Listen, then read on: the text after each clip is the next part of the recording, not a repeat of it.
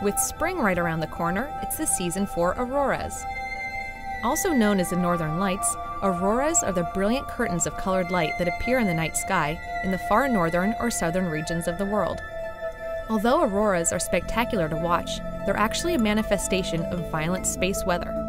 These are just caused by energy coming into our Earth's magnetic atmosphere, causing the whole magnetic field to reconfigure and end up with an explosive release of high-energy electrons and protons into our Earth's atmosphere, where they strike the molecules, both oxygen and nitrogen, and cause them to glow.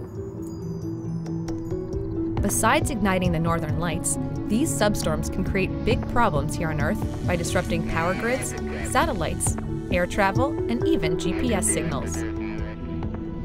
Spring is one of the best times to view the auroras, because the substorms that spark them are more frequent in the months around the equinoxes. Plus, the longer nights provide a great backdrop for these stunning displays. While auroras have fascinated observers for centuries, little had been known about their origin. But NASA's aiming to resolve this mystery with a new mission to study the northern lights called Themis. The Themis mission uses 5 identical satellites and a network of ground observatories to track and determine what triggers the auroras that occur during substorms. And since its launch just last year, Themis has made some important discoveries. Even in the first days of our mission, we've used the 5 spacecraft and the dedicated array of ground observatories to track aurora racing westward across Canada and Alaska and time their motion and understand where they occur.